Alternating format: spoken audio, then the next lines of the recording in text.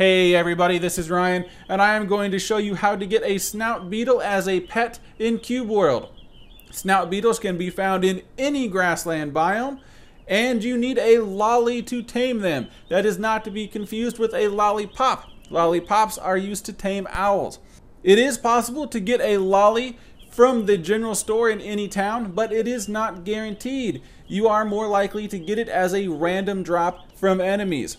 Once you have it, all you have to do is right click it to put it in your pet slot, approach the Snout Beetle. He will not attack you as long as you are trying to tame him.